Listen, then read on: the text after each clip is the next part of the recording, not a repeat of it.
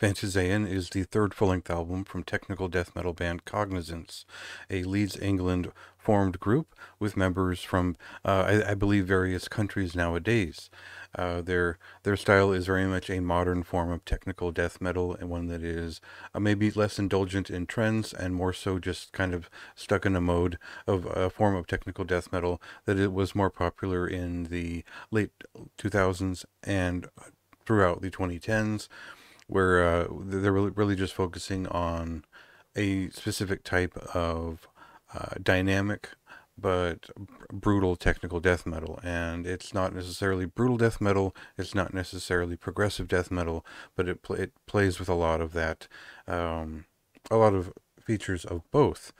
Now, we could liken their sound to the Faceless in general. There are a lot of bands that sound like that, and they never really stood out that much from that crowd early on. I think that their first record incorporated some melodic death metal influences that stood out a little bit. They sounded a bit like earlier Allegaeon or Anata in some respect.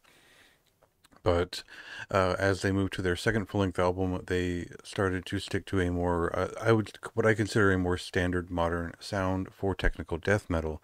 And I wouldn't say that that has changed dramatically for this release, but that they've iterated upon upheaval in just a direct way with an equally brief but impactful statement. So we'll cut to a song here and kind of get into some of the details of this record.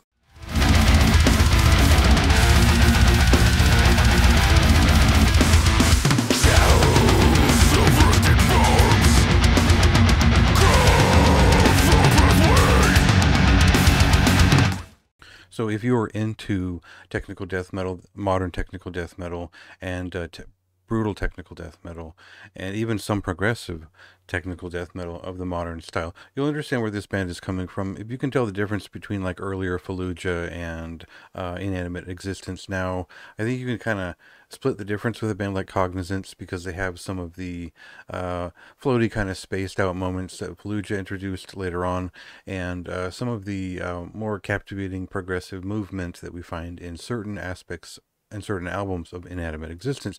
Those aren't direct comparisons. There's a million other bands you could talk about. And I think that's my problem in approaching this record, is that this band doesn't necessarily have the thing that they do.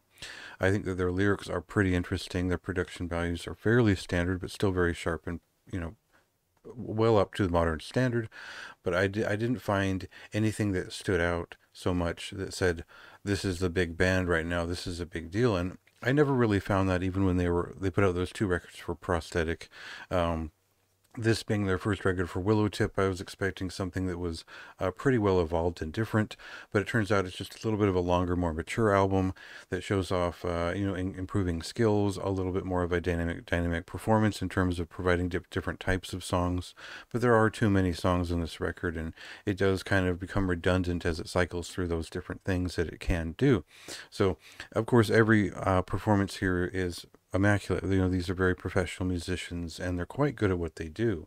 If you're a fan of maybe earlier Psychroptic and other bands that incorporate a little bit of melody into their technical sound, I think that there are going to be enough songs on here that stand out in that respect.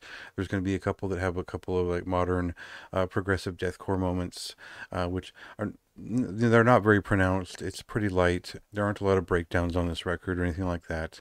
So it's very palatable, it's very approachable, and I found myself listening to it because it's a pretty interesting guitar record. But at the end of the day, after I sat with it long enough, I felt like there just wasn't anything that really stood out about this record, other than it being that it's their finest version of what they do yet. So there is something to be celebrated there. I do think that the artwork and the themes are they've matured pretty well. I really like what they're doing with what they have to say and how they're going about it, and I think that it made sense they finally delivered a 40-minute record, and we got to see how they would pull that off. So everything is up to a pretty high standard. It's just that I didn't find myself compelled to really stick with it in the long run. So there is some lasting value there, especially if maybe this is the only record you have by them and you like to dig into it. But I think there were more interesting things about the first record, and this just kind of piles on a lot of what the second record was doing and does it better. So maybe that'll be your thing. It was just all right for my taste. So definitely worth checking out here in January. This comes out on Friday along with a million other records. So make sure it doesn't get lost in the shuffle, and give some of the songs a listen here on the site, and read my review to get more of my thoughts. Effectively for the devil's work.